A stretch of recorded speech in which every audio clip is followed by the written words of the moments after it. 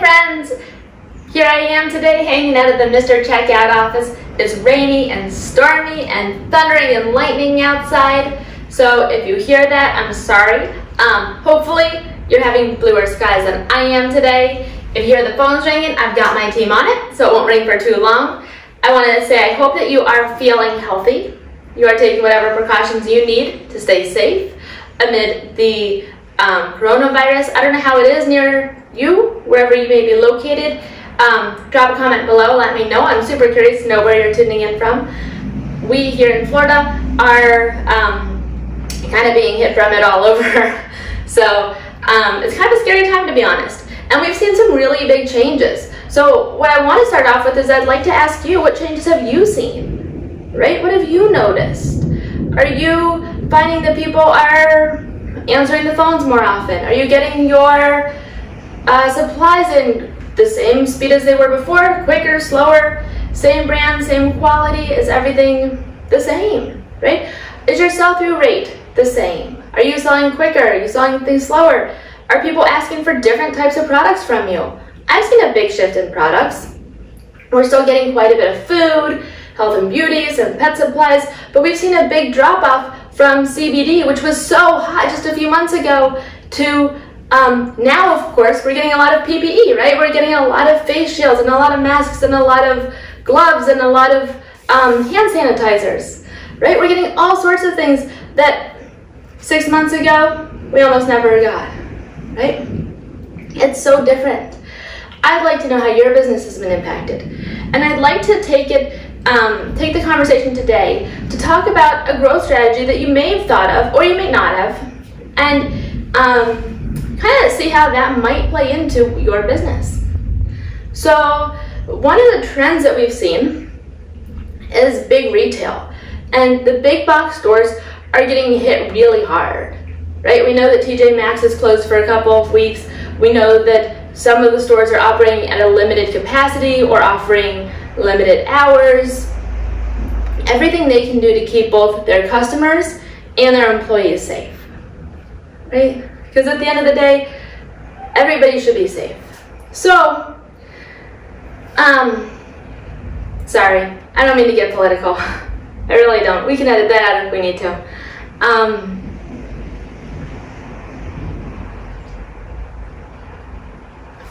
Let's start again. So what we've seen is that big box stores are offering limited hours. They're offering senior hours. They're offering limited capacity, right? Because they want to keep both their employees and their customers safe. So they've even offered limited items of certain goods. Or in some cases, I've seen signs where you can only buy a certain number of product, right? So you might only be able to buy one hand sanitizer or one roll of toilet paper when toilet paper was flying off the shelves. So I want to know how you've been impacted. What trends have you seen? We've seen that. And as a result of seeing that, independent stores and convenience stores, traffic there, the business there has really been on the rise, which I don't know if you've considered actually getting into these stores or how to get into them or who gets the products into these stores specifically, but it's really interesting. And it can make a huge impact on your business. And not only does it make a huge impact, but it could keep your business afloat if you're in big box stores and those are your primary drivers, right? So let's say that you're in a big box store and your payment terms are 60 to 90 days, that's totally customary, and they lapse. And all of a sudden you're like, wait a minute, where's my check? Well, your check might be a little bit late, or maybe they need to return some product and then you're on the hook for shipping to send it back to yourself. And you may not be able to afford it or to afford it easily. So these independent stores, these corner stores, the convenience stores, these could really be the lifeblood of your business. And not only that, but they are for so many of the customers who buy your products, who buy all the products out there. So I want to tell you a story. I used to live in Chicago, and when I lived in Chicago, I worked in inner city Chicago. I lived in inner city Chicago. My life was all about inner city Chicago for a little while. And one of the places I worked, very few people had cars. You didn't really need a car. It wasn't really safe to have a car, but you really didn't need a car because buses were everywhere. You could easily walk to a train station or take a bus to a train station. Parking was expensive.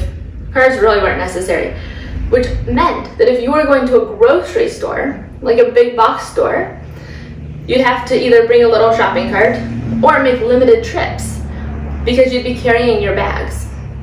So what most people did was they would go to the nearest store. And in some of these communities, they were considered food deserts, which meant that there weren't big box stores accessible or easily accessible to the residents there. So every day this guy John would leave for lunch and he'd come back with a bag from Walgreens. And we worked together and he'd leave and he'd come back and leave and come back. And after about a month of watching him, I looked at him and I said, John, what's the deal? Right? Why Walgreens? What are you doing? And he looked at me and he said, well, what are you doing for lunch? And I said, well, I bring it, right?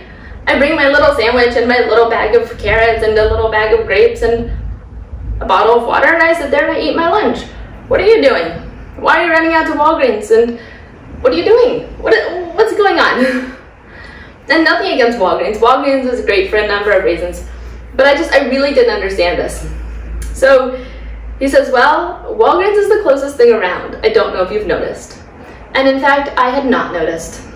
I was fortunate enough to not notice that Walgreens was, in fact, the closest place around. It was either Walgreens or you could go a little further out and get to a McDonald's. And he opted for Walgreens. Well, fast forward a few years, that Walgreens is no longer there. It's been replaced by a few smaller shops, independent stores. It just, their lease was up or didn't make it, or for whatever reason, Walgreens isn't there anymore, right? So now, though, it's those independent stores that service that entire community. And John isn't alone. He's not the only person running to Walgreens every day at lunchtime to get his food, or running out to Walgreens in the morning to get eggs for breakfast, or cereal, a box of cereal for breakfast, or running out to Walgreens to grab a quick meal to heat up for dinner, right? He's not the only person running to those independent stores, those C-stores, those convenience stores to grab his breakfast, lunch, dinner, his pet food, a gift for his partner, some flowers for his mom, a little toy for his child, right? John isn't alone. He is one of hundreds, if not thousands of people just in that community. Just in that community. And these communities are not unusual. There are pockets of these communities across the country, which is why it's important to get your product into these independent stores in these communities so that people can buy them. So the question then becomes how you get your product there. Well, there's a few different ways, of course, right? Just like anything in life, there's a few different ways to accomplish this. One, you can actually go to the stores and you can kind of, like a door-to-door salesperson, you can go to each store, you can introduce yourself, you can pitch them your product, and you can go literally door to door to door to door to door to every single business, pitch your product, see if they'll be willing to carry it, even carry it on consignment, put it on their shelves, get some proven sales, right? And once you have some proven sales, it's much easier to then go to the next store and say, hey, this other store is carrying my product and it's doing great. We're selling 100 units a day, right? No problem. Once you have proven sales, you're good. But to get to that point, it takes some footwork. It really does. Now, once you're there, you may not want to go to every single little store across the country, right? You may not want to find them. You may not even have time to do that, even if you do want to. So what do? You find a distributor, and you sell to the distributor. And these distributors, they're often Wagon-Jobbers, and they work, as you would think, out of their own, kind of like maybe they have a van, or maybe they have a fleet of 50 or 100 vans or trucks, right? And some of them work out of their house, some of them have a warehouse. It just depends on the scale of their business. But you sell directly to these distributors, and then they get the products on the shelves. It's different than selling to a broker. It's completely different. So don't even go there yet, right? But you're selling to a network of, or you're selling to an individual individual distributor, and they typically have a network of stores that they would then get your product into. Now, how do you find these distributors? Because they don't really advertise themselves. excuse me, I'm not sure if you've noticed, but they're not out there with an ad on Facebook or an ad on LinkedIn saying, hey, I'm a Wagon-Jobber, shoot me over your product, I'm happy to take a look, right? Well, Mr. Checkout does a great job, of course, right? Of course I'm going to talk about Mr. Checkout because I'm hanging out in their office today. But there's also other companies where you can get access to their database, you can buy their list, and no problem, right? I believe Rep Research has a database you can use, Buyers Direct has a list you can access, and then there's a number of other companies that are also out there. But those are the two that I've heard the best reviews about, so those are the two that I could speak of. And when you contact these distributors, you don't really want to hard sell them, right? You don't want to say, hey, you have to try my product, you've got to get it in your stores, it's amazing, it's the best. Don't, please, they're people, they don't want to be sold to, they just want to have a conversation. So you call them up, and they probably won't answer because they're busy. So you leave them a voicemail, follow up with an email, follow up with a text, right? Give them a few days, follow up again if you don't hear back. Give them some time, they're busy people just like you. They're just trying to make an honest living just like you, right? And just be friendly. Hi, my name's John, or hi, my name's Susan, and I've got this product I'd love to talk to you about getting into a few of your stores. I have XYZ sales. These are the demographics that tend to love my product. It does great in these types of stores, this type of community. These are the, this is the category we're in, or these are the channels that we do best with. And you know what, you just have a conversation. And they might say, shoot me over a sample or send me your paperwork, or they might just say, yeah, that's great. And the nice thing about working with these distributors, these independents, is that their terms are usually a little bit easier, looser, nicer than working with a huge big box broker. It's more in your favor often, and not always, but often.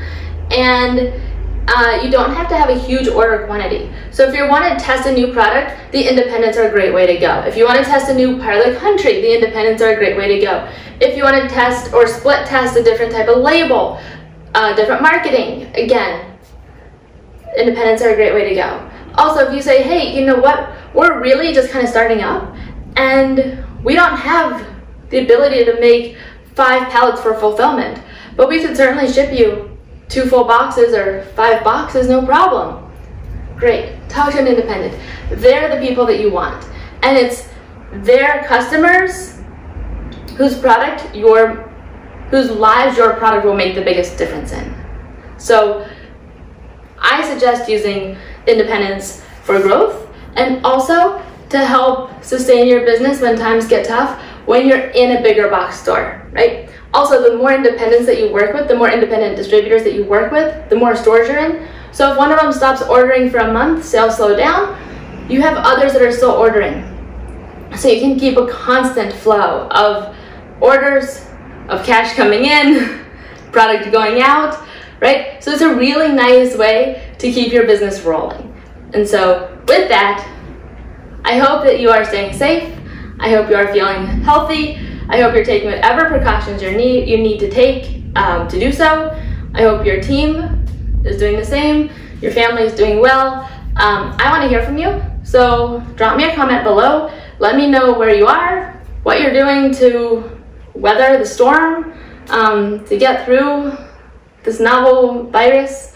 I mean, there's so many words that we've been using to talk about it. I feel like saying, be well, I hope you're doing well, is kind of overplayed because, of course I do. Obviously I do. So, anyways, with that, I really do hope that you are kicking butt. I really do. So, let me know what you're doing. Let me know what trends you've seen. Let me know how we can support you. And I look forward to hearing from you. Have a great day. Thanks a lot. Bye-bye.